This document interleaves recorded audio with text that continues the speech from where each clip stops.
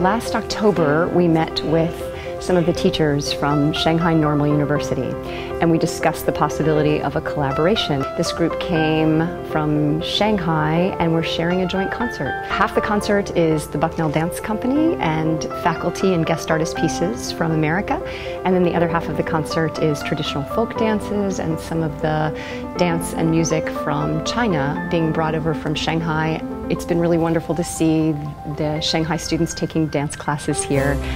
Both their teachers are sharing the space and offering classes, and we're offering classes, but we're seeing the American students dancing together with the Chinese students, and it's been really fun. It's been a good week.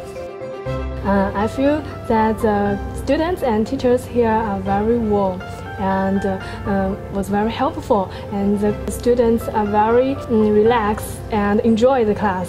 It's funny because something I've always found about dance is that even though there's different languages and different countries and different cultures, the language of dance is the same. It's the same step, and it really is sort of the same language, even if it's not necessarily spoken. So we're really trying to create a concert where it's truly East meets West. The whole concert is a little bit of Western culture mixing with Eastern culture, and the final moment will be a piece where 5 American dancers and 5 dancers from Shanghai will get together and share the stage in a true collaboration.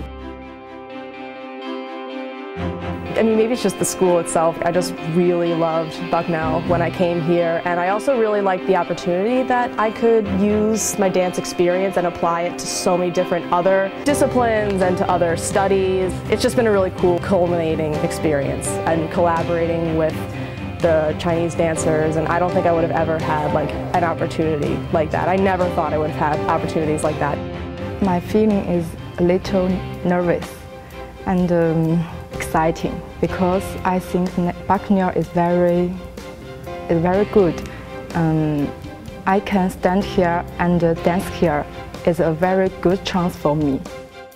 So this is the first time this has ever happened where they're coming to us from Shanghai, but who knows, it will hopefully plant a seed for the future and have future possibilities where maybe some of our American students can travel to Shanghai and perform there.